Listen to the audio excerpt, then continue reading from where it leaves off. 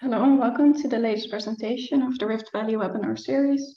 My name is Anne Kruijt and I'm the host for today's talk. If you are participating in the live webinar, you can submit questions or comments using the chat module of the Zoom application at any time during the presentation, or you can ask a voice question by raising your hand once the presentation is complete. Today's speaker is Helen Eaton. Helen is a member of SIL International since 2002, and she currently works as a senior linguistics consultant for the Tanzania branch of the SIL, where she's also the branch linguistic coordinator. Prior to joining SIL International, she studied at the University of Reading in the UK, where she obtained her PhD in linguistics in 2002. She wrote her PhD thesis on the grammar focus in Sandawe, a Khoisan language. She continues working on Sandawe as well as related Bantu languages as part of the Mbeya cluster project. Her research interests include Sandawe, particularly grammar and discourse, Bantu languages, discourse, tense aspect, mood, and orthography. So please join me in welcoming Helen as she gives her talk, Grammatically Conditioned Tone Lowering in Sandawe. Thank you very much. Yeah, so I'd like to talk about grammatically conditioned tone lowering in Sandawe, and I'll explain the significance of the dictic photo later. I should also say at the start that I don't consider myself a phonologist. That was maybe clear from Anna's description then. I'm approaching the topic from the point of view of how tone lowering in Sandawe functions in the grammar, rather than from the point of view of someone trying to adequately describe what is actually going on with the tone lowering phonologically or explaining the origins of it. So for that, you will have to look elsewhere, and I've included some references which would be a good place to start. So I'm going to start by briefly describing lexical tone in Sandawe and how that's been analysed. And then I'm going to move on to talking about grammatically conditioned tone lowering, and I'll describe that by illustrating it with some genitive noun phrases first. Then I'm going to look at some noun phrases with adjectives and how the same process is exhibited there. And then look at the same process again, this time in clauses of different types, and look at how it interacts with conjunctions, clause types, as well as focus. And I'll end on a note about the orthography and the implications for the orthography of the tone lowering process. So let's start with some basics of lexical tone in Sandawe. The language has two underlying tone levels, high and low. There is a surface mid-tone, which you hear, and it can be explained as a downstepped high. And Sandawe has a phonemic vowel length contrast, and high and low tones occur on both short and long vowels, but low-toned long vowels are rare. Rising tones only occur on long vowels, but falling tones occur on both short and long vowels. All contour tones can be analysed as sequences of level tones. Word final low tones fall slightly, which is relevant to recognising the difference between underlying highs and lows after grammatically conditioned tone lowering, as we'll see shortly. And here are just some words to illustrate the tones that we see on short and long vowels. So high tone on a short vowel, sana, beeswax. High tone on a long vowel, cha, cooking pot. Low tone on a short vowel, kwa, return. Low tone on a long vowel, dong, type of tree. Rising tone on a long vowel, cha, tears. Falling tone on a short vowel, ta, run with a singular subject. And falling tone on a long vowel, chang, fat. Rightward tone spread occurs in non-word final morai. So a low tone is realised as a high falling tone when it follows a high tone. As an example one, timesa, she cooks. The low-toned third-person feminine singular realis pronominal clitic, sa, is attached to a verb stem ending in a high tone and therefore surfaces with a high falling tone rather than a low tone. And in two, the high tone subject focus clitic, a, is attached to a noun stem, humbu, cow, ending in a low tone and therefore surfaces with a rising tone, humbua, rather than a high tone. High tone spread applies across syllable boundaries in monomorphemic words as well as multimorphemic words, but low tone spread applies across syllable boundaries in multimorphemic words only. The association of tones to words of differing syllabic patterns isn't predictable, but there are some tendencies. There's a strong tendency for the high tone to be carried on more syllables than the low tone. So that leaves the low tones associated to the syllables at the word boundaries. So examples like 3, gawa, and 4, clabiso, are where the only low tones are word initial or word final, are more common than examples like 5 and 6, tata and gelemba, where there are word medial low tones as well. There's obviously a lot more going on in lexical tone in Sandawe than what I've touched on. So if you are interested in that, please see these references for more details, particularly those from Ed Elderkin. So let's move on to look at what I'm actually going to talk about, grammatically conditioned tone lowering. This terminology I'm using corresponds to what Elderkin refers to as changes in word key. And another linguist who's looked at this, Sander Steeman, calls this the lowering of the pitch level. Our understanding, the three of us, of the phenomenon is largely comparable, as far as I can tell, but we have used different terminology. There are some differences, though, in how we characterize the extent of the tonal changes of the affected words, though, which I'll mention in a moment. So example 7 is an example of what we're talking about. Grammatically conditioned tone lowering in a genitive noun phrase. So we have two nouns, here the name gele and mato, meaning gourd. Both are all high-toned words at the underlying level, but when these are understood as in a genitive relationship with the first noun, the modifier, and the second, the head, the tone pattern of the head is lowered as indicated by the downward arrow. So we have gele mato. For the speakers I worked with, the tone pattern was not just lowered, but neutralized. So in the sense that there was no difference between an underlying high and an underlying low. Once the lowering had taken place, there was no difference between them. The only remnant of the original tone pattern is in the word final tone, which is level if it was originally high and falling if it was originally low. For Elderkin, and also I think, if I understand correctly, for Steeman as well, the contours of the original tone pattern were kept, but they were pronounced at a lower pitch level.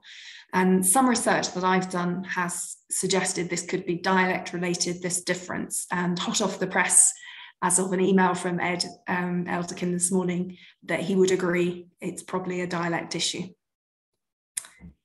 Example 8 shows the same type of construction, but this time we've got a pronoun as the modifier. So ji, hla, I, and goat, the underlying tone patterns are high and rising. But for my goat, we have ji, hla, with the tone lowering of the second word. There are two kinds of exceptions to this process. The first is shown in 9. So the modifier humbu has all low tones, and as such, it doesn't trigger the lowering of the tone pattern of the head. So twa, which has a rising tone when it is on its own, still has that rising tone in cow's tail, humbu twa. And the second type of exception is illustrated by 10. So if the head has a high-low tone melody, like mancha, food, and follows a modifier with a word final high tone like G, then there's no tone lowering of the head. G, mancha, there's no lowering of mancha. So is there anything that links these exceptions? Well, this is where the dik-dik comes in, sort of. The Sandawe for dik-dik is here, with a rising and then a falling tone. And it occurred to me while watching a dik-dik run across the path in front of me one evening in Sandawe, that the genitive construction is all about having a contrast between the overall melody of the head and the modifier in terms of tone pattern. So either rising from a low to a high or falling from a high to a low, like the tone pattern for the word dik-dik. If, as in 9, the modifier and head already have an overall low to high melody, then lowering the tone pattern of the head would remove a contrast you already had, so it's not done. Or if, as in 10, the modifier and the head already have an overall high to low melody, lowering the tone pattern of the head wouldn't change that already existing contrast. So again, it doesn't apply. So there is maybe something that links these two kinds of exceptions. Genitive noun phrases are very common constructions in Sandawe. In some contexts, they create tonal minimal pairs with other constructions. So for example, in 11, the modifier kaju, lion, is followed by the head twa, tail. And when it undergoes tone lowering, it results in the meaning lion's tail, kaju twa. In 12, there is no tone lowering and the same two words. So this time we understand these words as being a copular construction. Lion is a tail. This kind of ambiguity is only possible when the reference a third person masculine singular, as otherwise there would be a disambiguating person gender number morpheme on the predicate in the copula. There are also other minimal pairs involving genitive noun phrases when the modifier is a locational word with a postpositional morpheme. So for example, in 13, the first two words form a tonal genitive. The head is ta, top, and the modifier gele, baobab. So the meaning is the top of the baobab.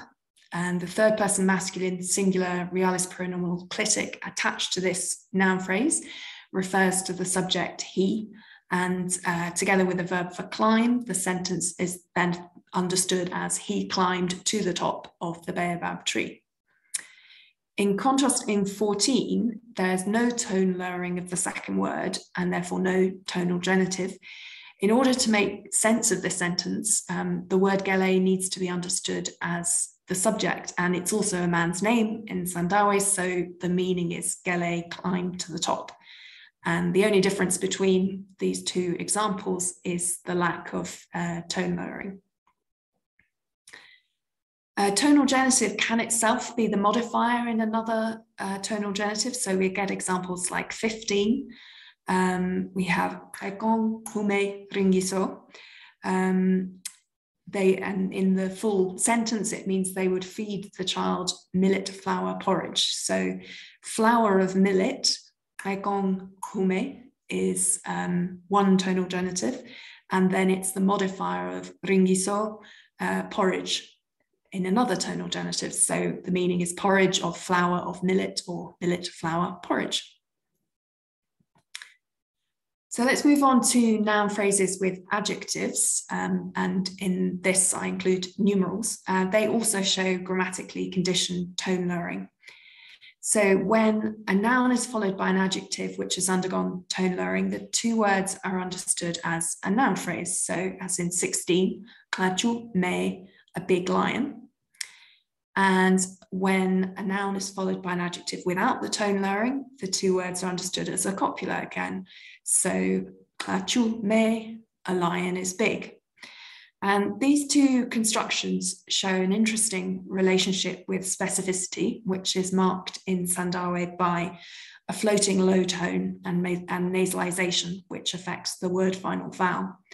So when the noun is marked as specific, the adjective doesn't undergo tone lowering, as shown in 18 and 19. So in 18, both the noun and the adjective carry the specificity morpheme, and the construction is a noun phrase, kachung meng, the big lion. In 19, only the noun is marked as specific, and the construction is a copula, kachung me, the lion is big. I'd like to move on now to look at grammatically conditioned tone lowering in clauses. There are several contexts in which a verb undergoes the same tone lowering process we've seen in nouns and adjectives. So firstly, in a realis clause, as in 20, gelea coma, gele crawls. The underlying low-high verb tone pattern is lowered after the subject marked with the subject focus morpheme. The tone lowering of the verb also happens when there's an object. So, Gelea somba glomo. Gele buys a fish. And one reason for assuming or analysing this tone lowering of verbs as being really the same process as that which is happening to nouns and adjectives is that the same exceptions relating to tone melodies occur. So when a verb with a high-low tone melody occurs in a clause of this type, like here in 22, quena, which is high-low for snore, gelea quena, we don't have the tone lowering because the preceding word ends in a high tone and the verb has the high-low tone melody. There are also additional exceptions, though, which aren't found in the nouns and adjectives that are specific to the use of this process in clauses. So firstly, if the verb is marked with a realis pronominal clitic, as in 23, gele timea, gele cooks, its tone is not lowered. Secondly, if the verb is marked with a conjunction, such as the high tone nasalization, which is a coordinating conjunction, as in 24, its tone is not lowered. So gelea timeng hene, gele cooks and sweeps. But as you see, the tone of the following verb, hene, is lowered. And thirdly, if the verb is marked as durative by the morpheme yo, as in 25, its tone is not lowered. So gelea timeo ba hik, gele carried on cooking and then went. You'll see that the tone pattern of another constituent is lowered, though. The narrative conjunction ba is analysed as having an underlying high tone because its tone is level. It doesn't fall at the end, but it occurs here with a low one, a low tone. So it's understood to have undergone the tone lowering process. The subjunctive set of conjunctions undergoes tone lowering in the same way as the narrative set. So examples 26 and 27 give us the narrative conjunction and the subjunctive conjunction respectively. In this case, they are the same segmentally.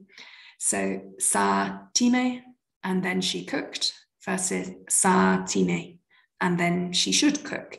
So both of the conjunctions undergo the tone lowering, but the behavior of the verb is different. So in 26, the verb occurs with its underlying tone pattern because it's found in a clause with a narrative conjunction, and there's no subject focus marker and no realis pronominal clitic. So that under those circumstances, it surfaces with its underlying tone pattern.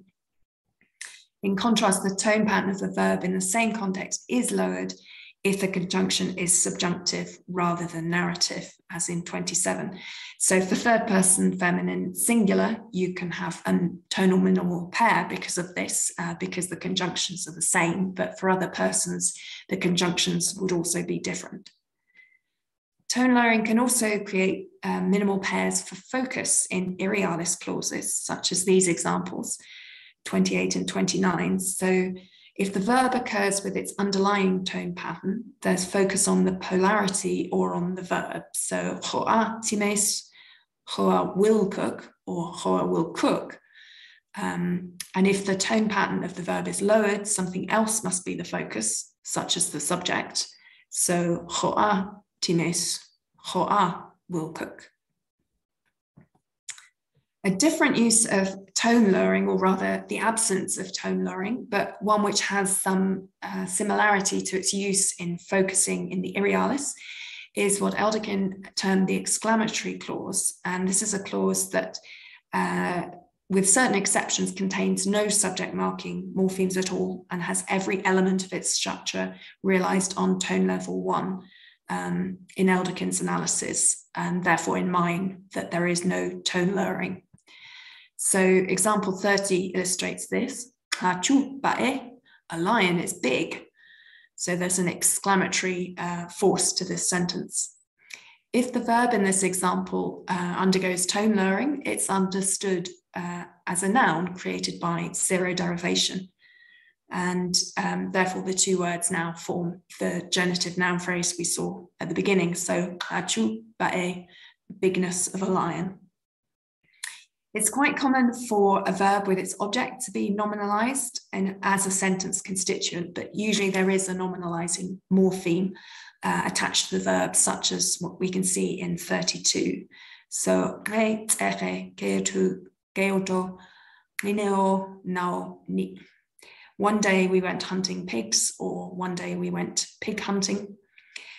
This could be analysed as the verb being nominalised and then being the head of a genitive noun phrase with pigs as the modifier, or as the verb rine, hunt, together with its object, keoto, being nominalised by the morpheme o, but the tone lowering process is the same.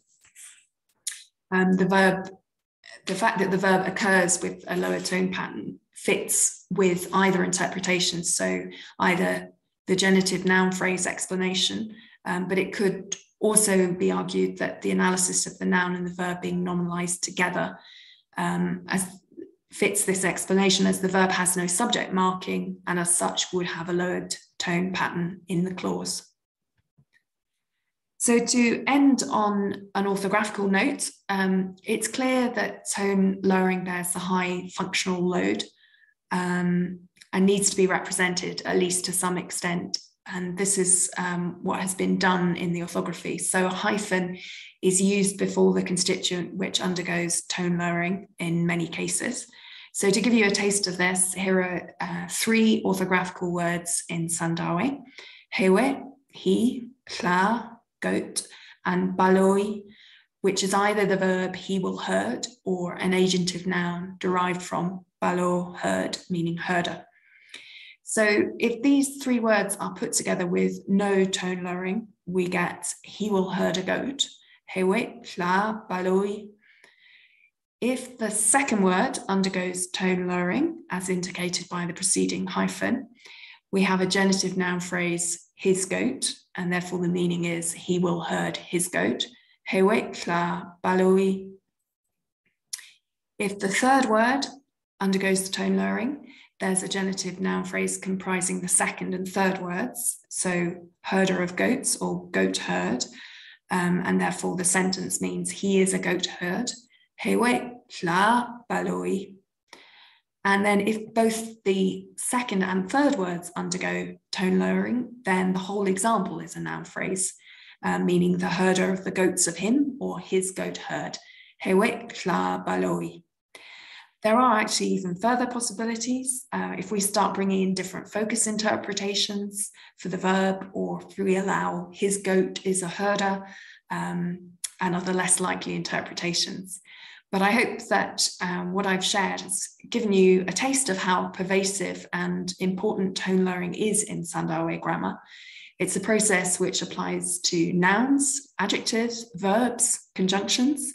It plays a crucial role in disambiguating noun phrases from copular constructions, realis verbs from subjunctives, and in showing different focus interpretations, amongst many other things. So it's a very useful process in the grammar.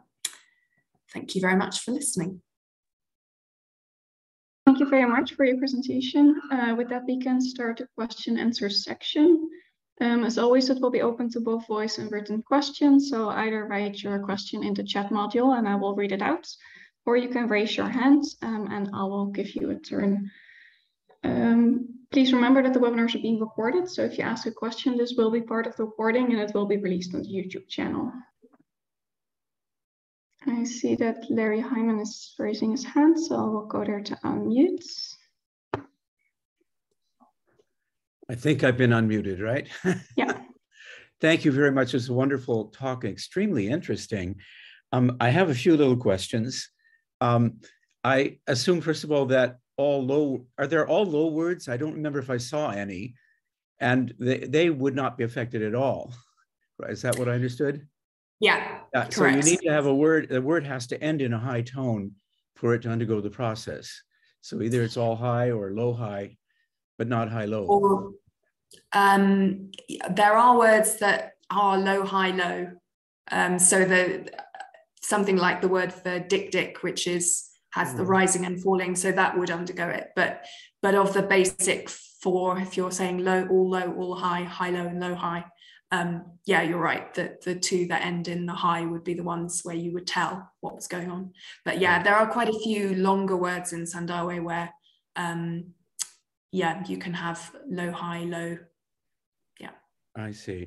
I understood that when the lowering does take place, you mentioned something about it staying flat rather than falling as if it had been a low.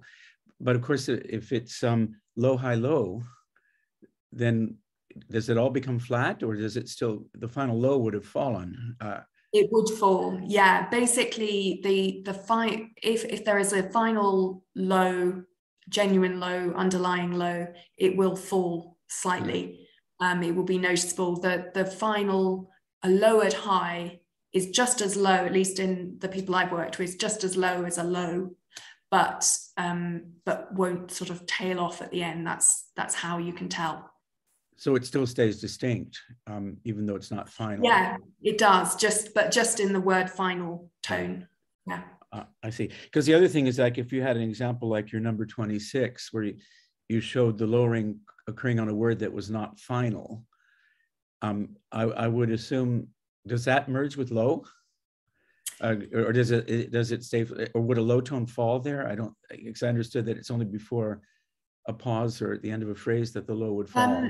No, I mean, from the way I've understood it and analysed it, it's word final, not phrase final. So if you, at least with the person I worked mainly with, I could distinguish sentence medial, not before a pause, words, a slight fall versus a level low. Yeah. If I could ask just one general last question is, do you think that what's behind all of this is some kind of historical floating tone causing this, or do you think it's more a reduction process? This is where we need Ed, and I think the fact that he disappeared is the power outages in South Africa. He said he would try and stay with us as long as possible, but I think he has gone. He would be the one to answer that, really. Yeah, he has gone. Because this is not the origins of it. It's not something I've looked at, but he has looked at it, and I don't think he's looked at it in terms of a floating low tone. I think it's been more to do with the movement of constituents. And in his analysis, from the email he wrote this morning, his thought is that the system that he recorded was an earlier system to what I've seen. And where he would have 3 tone levels in a sentence. For me, it would just be the 2, so either the underlying form or the lowered form, but he would have levels, pitch levels, and he thinks the system I've observed has probably come from that. So yeah, and the movement, the word order, the constituent order is certainly relevant in the pitch levels that he recognised, but I would have to read his thesis again to be able to tell you more.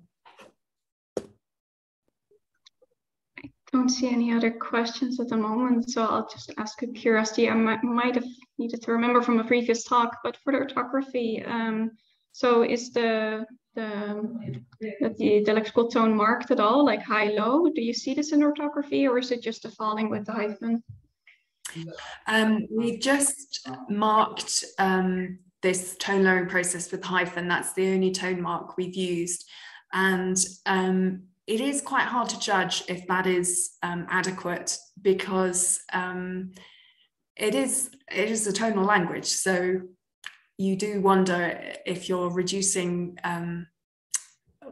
if you're losing too much by not writing it. But in general, because there are plenty of short words in Sandawe, but it's not a kind of language where you get a lot of minimal pairs for tone lexically.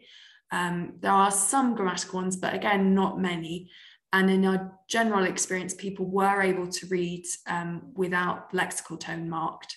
There isn't a lot of changing going on. Maybe, I don't know if Bonnie wanted to add anything to that with the tone in Sandawe. If, with the exception of this tone lowering process, if Time has high tones, it will have high tones in all positions. And yeah, people do seem to read it okay, but because the tone lowering happens in so many different situations, like I've shown with nouns and adjectives and verbs and so on, it does create a lot of minimal pairs, and that's the one that we have marked. But we haven't marked it, which I talked about in another presentation, we haven't marked it every time it occurs, because there are some contexts where it seems natural. So if a verb has no subject marking morpheme, then in most cases it will be lowered. So marking that seemed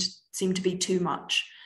But marking the genitive noun phrases was definitely needed. Otherwise you get a lot of sentences where you really can't parse where all the different nouns fit in, like the millet flour porridge one. If you don't do that, it's quite hard to follow. So as far as we know, marking just the grammatical tone lowering is okay, but because it's a hard language to read, a lot of the work that SIL is doing is audio based, and it's not involving reading, although there is an orthography for those who want to use it. So it is quite hard to judge how well it's being used. Yeah, interesting, thank you. And then Andrew has raised his hand. Hi, Helen. Hi. This is maybe a little bit orthogonal to the central point of the talk, but I noticed that you used sort of two sort of minimally different phrases, one with the proper name gere, and then one with the baobab gere. Now, with no tonal difference, do you get, is that like a common process to sort of zero derive names from common nouns? And if that's the case, is that the most common way to get nouns or to get names from proper nouns? Or do you sometimes get tonal differences that distinguish the proper name and the common noun? I don't remember ever seeing any. I'm just thinking of people I know and the names we've been given.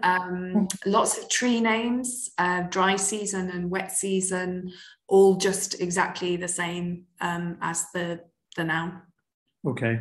One of the reasons that I ask is in Gorwa, and I think Iraq as well, one of the more productive ways of deriving proper names from common nouns is if the common noun doesn't have, a rising pitch accent or a high tone at the end. Oh, right. You just stick a high tone at the end of it, and that would make it. Yeah. No, I've never come across that. There are some differences which I wouldn't be able to tell you properly without looking them up, but to do with specificity, because Gele as a person, when it's used as a name, is specific inherently. But when you're talking about the specific baobab tree, then you would need to put in the specificity morphemes. So there are some sentences where you can tell that a word is being used as a name because it's not marked as specific, and it would. It's quite hard to explain without giving the example, but there are some cases where names versus not names, but they are identical, but their behavior with the specificity morpheme is different. Right. So that's one thing that's quite interesting. Very cool. Thank you. I see that Bonnie added in the chat that the names for males tend to come from trees, whereas for women from bushes. Yeah, it's true. Yeah. I have a small, I'm named after a small tree. I suppose it's a bush, but I like to think it's a tree. I'm quite tall, so maybe that's the reason. Elizabeth Kerrs raised her hand. Yes, thanks for the talk. It's really interesting. I just had the clarification question. So if I understand right, the lower tone is lower than a mid-tone, which is also present. Is that right? Okay. Yeah. Then when you were talking about the possibility that this is a more recent version of the earlier system, you said there were 3 levels, but does it mean that in a language as a whole, there's 4 levels? You have the high, the low, the downstepped high, mid-tone, and the tone lowered one? That's a good question. We again need Ed for this, I think. Yeah, I can't think of an example from his work that would show that, but the way he described, I can picture the way he illustrated the sort of the word keys or the pitch levels, are sort of almost like music notation. And I think it's quite possible that if you looked at if you put all the different options for the tones within a word in each level, that you would end up with more than 4, because you would have highs and mids and lows in each of those word keys. So you could possibly end up with even more levels. There are other things going on with tone in the course of a sentence as well. So I mean, my basics definitely simplified things. So there are a few more levels than I've probably made it sound. Okay, thanks. And yeah, in relation to Larry asking whether it could be through a low tone, would you take the mid-tone on the surface as a downstepped high caused by a low tone? Yes, I would for that. Yes, okay, not for this grammatically the fact conditioned. that this is different would then suggest it wouldn't be caused by the low tone, because you predict it comes out as the mid then. Yeah, true. Yeah, it feels like it's just a different process. That's not a very scientific answer, I realize, but yeah. Yeah, thanks very much. I had a second question, but I wasn't sure if Andrew raised his hand to react to this part. Let's see, Andrew, did you want to respond to this? He says, nope, go ahead. Go ahead. Yeah, my second question was about this slide, actually, about the focus. So you said in 29, when you have the lowering on the verb, the focus will be somewhere else. So here it's on the subject. Are there other constituents that can be focused in that kind of scenario, or is it only the subject? There would be, if there were other constituents in the sentence, if they were immediately before the verb, then they would be the ones that would be focused. And that, to me, that intuitively feels like there is something going on there, because you have this contrast between your focus constituent and then a lowered verb immediately after it, and that somehow is marking it out as focused. So the focus constituent itself doesn't have a different tone pattern, but what follows it does, and therefore it stands out. That's how I've understood it. Yeah, interesting. So if you focus the object, would you have the object immediately before the verb then? Yeah, I mean, you do anyway. It's SOV, so, but yeah, that would be how you would do that. Yeah. Andrew? Again, Helen, I'm wondering, so we've looked at this tone lowering, the specific case of tone lowering. Are there any other operations in Sandawe that can take a grammatically conditioned lowered tone and then can sort of undo it or write over it in a way? Like, are there, so you have your lowered tone, are there situations in which, I don't know, maybe like a question or something else, or like a list that would get rid of this configuration? That's very interesting. I've never thought about it in that way. I moved back to this slide because I was just trying to remember some of these examples. I mean, in one sense, you might say that the first example, that maybe that the time had undergone the tone lowering, or that was its default in that kind of clause, but then because it got the realis pronominal clitic on it, it was shifted back up. I've always sort of not really gone into the derivation or what steps might be involved, and just thought about it that the tone lowering does not happen when it has the pronominal clitic on it, or certain other morphemes as well. But you could, I could imagine an analysis whereby it always occurred, but then it came back to its underlying tone pattern when you did something else to it.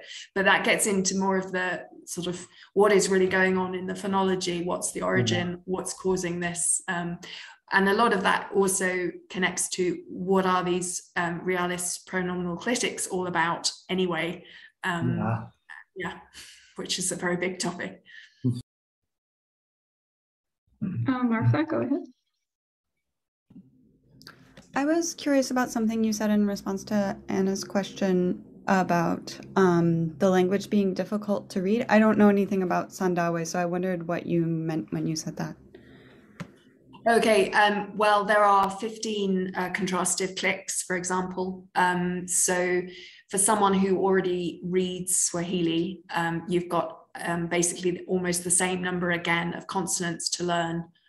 So it is hard in that sense. And a lot of the people that I've worked with in Sandawe are would also find it reading in Swahili quite hard. So it's sometimes hard to know how much is the fact that they started off their schooling in Swahili as Sandawe speakers and therefore started behind with a struggle. And therefore their literacy skills in Swahili aren't great. And then when they're trying to read Sandawe with 15 different clicks plus aspirated and unaspirated consonants and a lot of consonant distinctions, basically, short and long vowels, nasalized vowels. Yeah, it is hard to read in the sense, I guess I'm comparing it to where I work now in Mbeya in the south of Tanzania with languages where someone who reads Swahili well could pick up the orthography of the languages near here, and they would need 2 or 3 symbols explained and then they're off and they can read really easily. Sandawe is not like that. Okay, I see. Yeah, I work with Kihehe actually, and I know people just write it based on being able to write Swahili, that they can just adapt it themselves. Right. So it's same area, exactly. Bena and Pangwa, similar. You can really read them very easily. Yeah. It's a very different kettle of fish for Sandawe. Yeah. So you think it's partially about the sort of typological distance between their original education in Swahili and the Sandawe writing?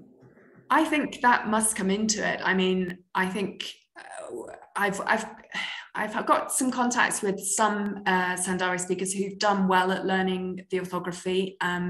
They are sort of exceptional people who've really put the effort into learning the systems of the different clicks and the symbols. But obviously in Tanzania, there is no education program using Sandawe, so it's quite limited, the reading material and the practice that people get. But there are a few people who can certainly manage it well, and it is, I'd say it's a very good system. No orthography is perfect and there are compromises, but it is a system that works. It's just a challenge if you've all your life have been writing in Swahili only, and you have to sort of double the number of sound symbol correspondences that you need to remember. That can be quite a challenge. That makes sense. Thank you. And if there's no further questions or comments for today, I see no raised hands and nothing in the chat. Oh, then I'll think we will wrap it up. So thank you again, Helen, for your presentation. I'd like to take this opportunity to remind everyone that recordings of all of the presentations in the Rift Valley Webinar Series can be found on the Rift Valley Network YouTube page, and the entries for each presentation are added to the bibliography. Looking ahead, the next webinar will be on Wednesday, the 13th of July, and will be presented by Beji Lunyili. Sorry for pronunciation of the name. And it will be titled Co-occurrence of verb extensions in activity verbs in Kisukuma. So with that, Helen, thank you again, and thanks everyone for participating today, and I look forward to seeing you all at the next webinar.